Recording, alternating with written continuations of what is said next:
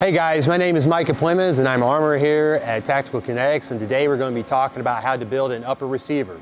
The AR-15 is arguably one of the most built-at-home firearms on the market today.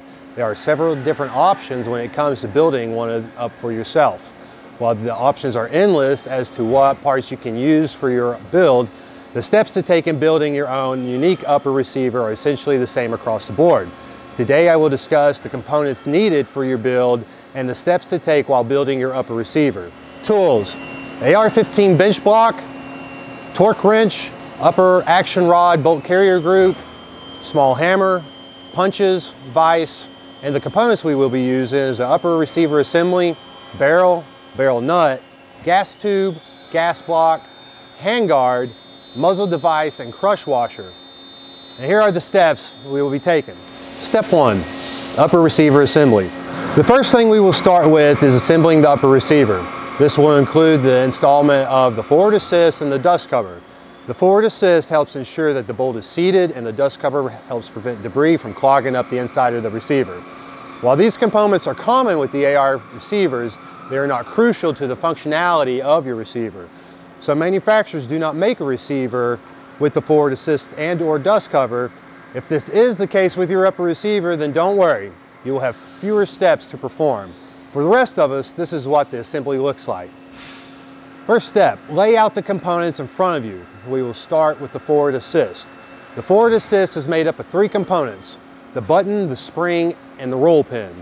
The spring will fit over the end of the forward assist that goes into the receiver. Insert the forward assist with the paw facing towards the inside of the receiver. You would depress the forward assist until you find the proverbial sweet spot. This is where you can insert the roll pin to hold the forward assist in place and seat it. After the forward assist, we will put on the dust cover. The dust cover comes with 3 components: the dust cover, rod, and spring. Insert your rod from the right-hand side of the slot and into the right half of the dust cover, but do not push all the way through. The dust cover will have one side with a longer end than the other. Lay it down with the short end to the left and the long end to the right. We will want to add tension to the spring so it will operate the door. Grab the spring's long end, the right side, and twist it clockwise 1 full rotation. The long leg will be against the dust cover and the short leg will be against the receiver. With the tension in place, slide the rod all the way through to capture the dust cover. Step 2, installing the barrel. We make a whole lot of different barrels here at Tactical Kinetics. Today we're going to be using a 16-inch 5.56 mid-length profile barrel. For a full list of the barrels that we produce, go to our website. Now it's time to install the barrel into the upper receiver. Take the bench block and secure it into your vise.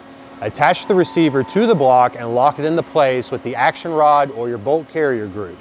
Now you can torque on the receiver and barrel without it moving on you.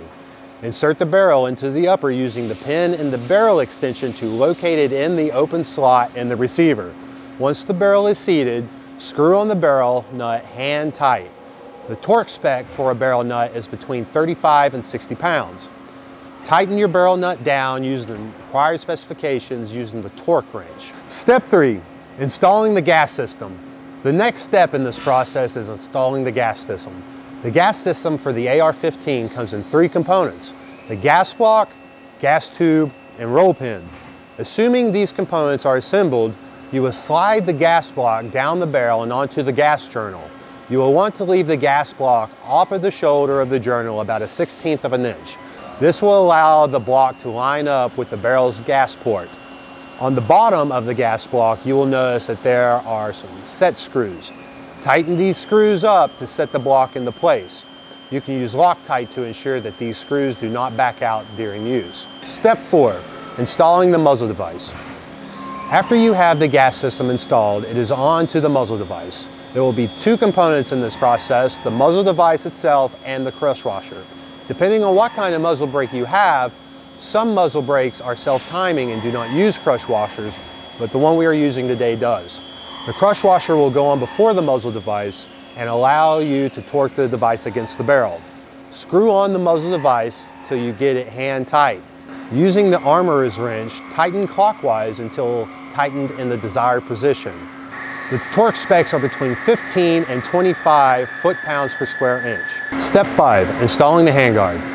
Now, depending on what type of handguard you have, this process can be done in several different ways. The main point in this process is to line up the handguard square with the receiver. Tighten down the screws, hand tight, and you can use Loctite to make sure these screws do not back out.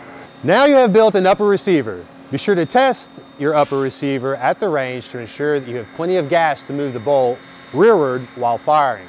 If you experience issues, be sure to check the alignment of your gas block against the gas port in the barrel. Be sure to visit tacticalkinetics.com for all your barrel needs, and stay tuned for more videos coming soon.